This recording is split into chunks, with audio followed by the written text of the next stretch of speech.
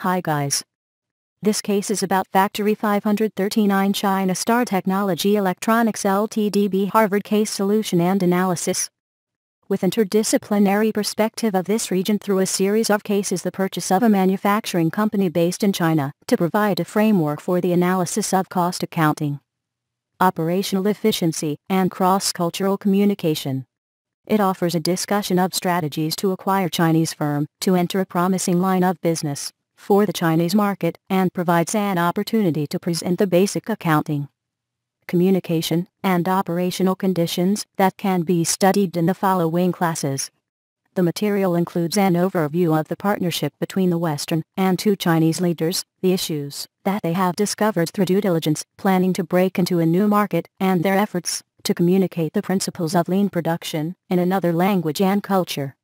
If possible, invite colleagues from accounting, communication, cooperation, or to teach a class enriches the debate and provides an integrated experience.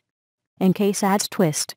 After the purchase, after a 90-day period of stabilization, optimization of the plan of the strategic review, and the purchase of land to build a larger operation, the leadership team completes plans to give up 2 production lines and invest in the production of supercapacitors. At that moment, a key client conditioner asked to meet with the team, seeking to double its capacity to meet the market demand, which will result in the order of at least 3 times the number of capacitors China Star then produce.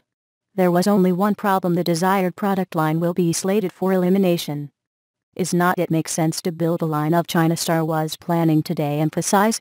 For more details you can visit www.TheCaseSolutions.com. Thanks for watching this video.